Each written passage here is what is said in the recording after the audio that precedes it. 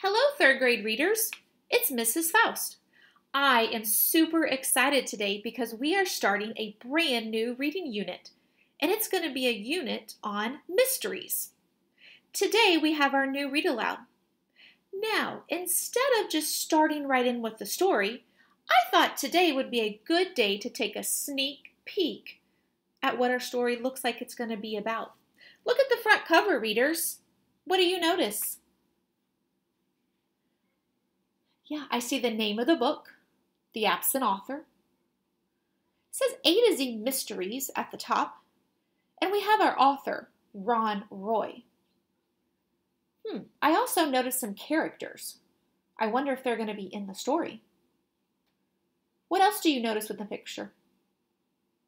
Yeah, I notice it might be listing a place here. Let's take a look at the back cover. It says A is for author. A famous writer is coming to Greenlawn. Dink rushes to the bookstore to meet his favorite author, Wallace Wallace, and get all his books signed. But the author never shows up. Where is Wallace Wallace?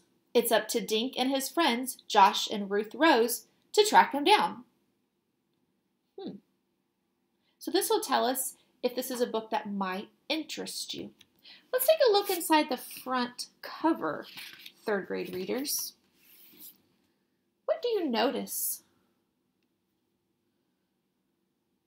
Yeah, it looks like there are lots of different A to Z mystery books. So this must be just one book in the series. That's really exciting to me. That tells me if I really enjoy this book, then there are some other A to Z mysteries that I might enjoy also. Look at the next page. This looks like this might be a page from the book that they went ahead and put at the beginning. It's always good to read because then you will know if you're interested. Let's see what it says. A is for absent. Come on! Dink dragged his friends down the street to the book nook. They looked through the window, out of breath. The bookstore was crowded with kids. The book nook's owner, Mr. Paskey, had set up folding chairs. Dink noticed that most of them were already taken. Dink saw Mr. Paskey sitting behind a table. A big white sign on the table said, "Welcome, Wallace Wallace." But the chair behind the sign was empty.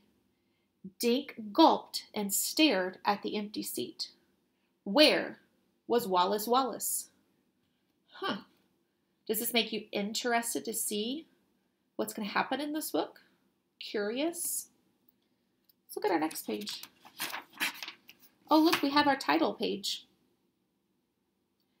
We have the title of our book. We have the author.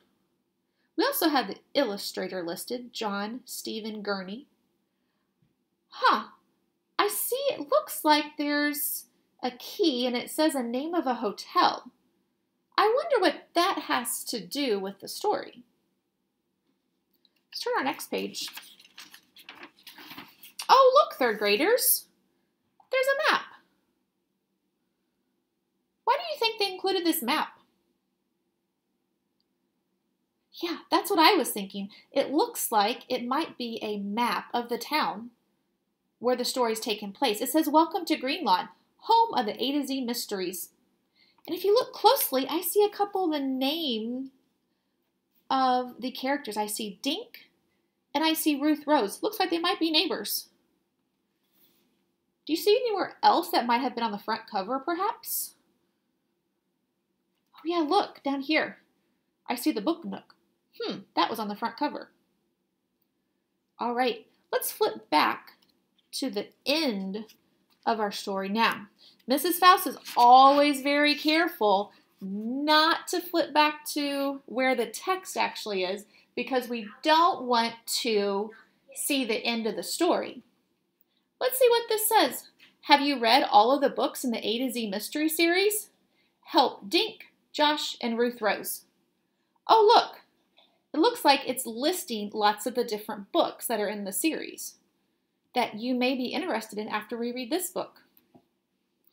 And then our very last page, third grade readers. I always like to know about the author. Let's see what it says. Ron Roy has been writing books for children since 1974. He is the author of dozens of books, including the popular A to Z Mysteries, Calendar Mysteries, and Capital Mysteries. When not working on a new book, Ron likes to teach his dog tricks, play poker with friends, travel, and read thrilling mystery books. So the author likes to read mystery books, and he likes to write them for kids. That's a neat connection. All right, readers, I don't know about you, but I am excited tomorrow to start The Absent Author.